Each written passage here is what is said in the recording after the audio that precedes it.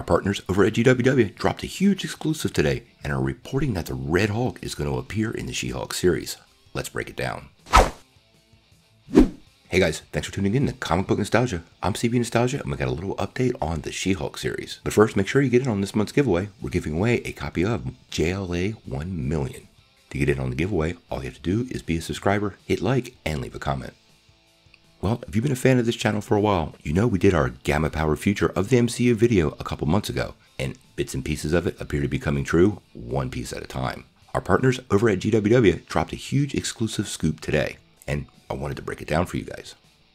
Now, according to Thomas Polito, who's dropped several confirmed scoops over on the site, the Red Hulk will actually make his debut in the She-Hulk Disney Plus series. Now, as we know, William Hurt will appear in the Black Widow, and the report says it'll actually be a cameo.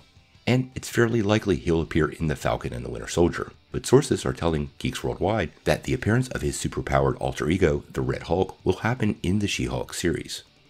Now, it's unclear when this will happen in the series, or if he'll be the primary antagonist, or just something the series closes out, building itself around. Remember, we're hearing rumblings of that Thunderbolt series, and the Red Hulk would fit perfectly in that.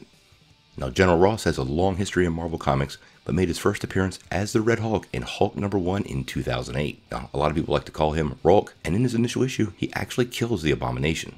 In the comics, it was revealed he was actually created by MODOK, the leader of AIM, when She-Hulk infiltrates an AIM base and actually fights MODOK.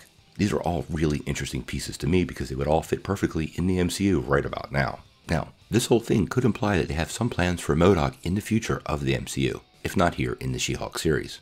I would also tag onto that they canceled the MODOK animated series over on Hulu, so maybe Kevin Feige didn't want anybody else touching that character. Also, again, I wanted to reiterate those Thunderbird rumblings, where the Red Hulk is a key member of that team. I can't imagine Marvel doing that without him, because I think they're going to try to make them out to be some sort of darkish Avengers, and you need a Hulk to fill out the ranks. Now, all we know right now is Rick and Morty's Jessica Gao is set up to serve as showrunner for the She-Hulk, and there's no premiere date on Disney Plus as of yet. But obviously, as soon as we get more details, we're going to bring them your way immediately.